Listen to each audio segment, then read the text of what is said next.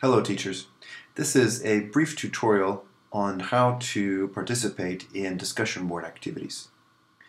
As I wrote in lesson 1 in the orientation, the discussion board is among the most important of the activities you will participate in because since we don't get to see each other in person, the discussion board is where we actually get to converse with each other and engage in lively debate and discussion. So here's what you do. You can see right here a little picture of two people. I guess they're talking with each other. This tells you what kind of activity that this is. It is your first discussion board orientation activity. So what I want you to do is to click on it.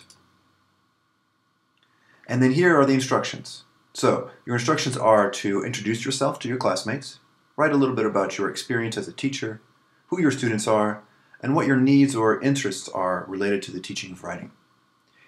And I want you also to write a little bit about your expectations of the course. How do you want this course to help you to become a better teacher of writing? And in addition, I want you to try to respond to the posts of your colleagues.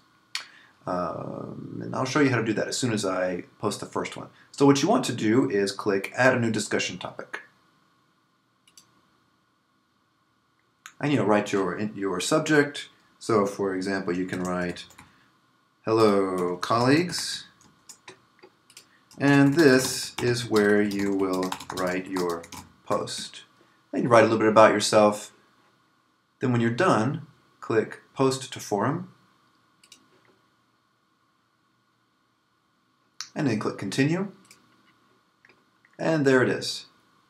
So when you come to the discussion board, you might see that some other teachers have already posted. And if you want to read a post by another teacher, just click on the subject and you can read it. And if you want to reply, over here on the right, you click Reply. And this is where you write your response. And then click Post. And then click Continue. And that's it.